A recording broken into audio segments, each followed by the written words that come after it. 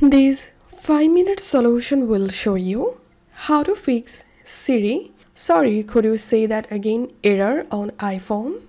So follow all of these steps carefully to fix this issue. The first solution is reset Siri history. Go to settings, scroll down, tap on Siri and search. Tap on Siri and dictation history. Tap on delete Siri and dictation history. Once done, check the issue.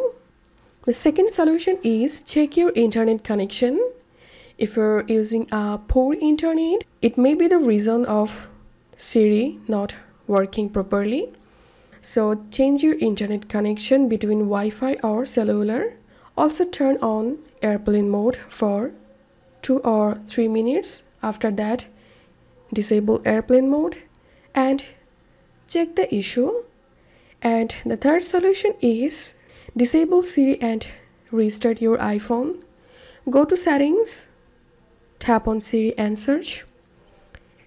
Disable listen for Hey Siri. Tap on turn off Siri.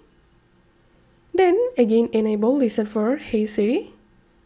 Tap on enable Siri and follow next steps to enable it.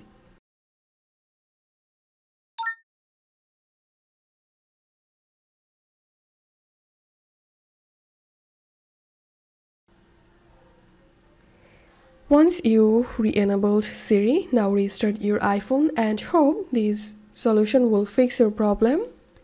If you find this video helpful, don't forget to subscribe 5-minute solution. Don't forget to subscribe 5-minute solution. See you in the next video.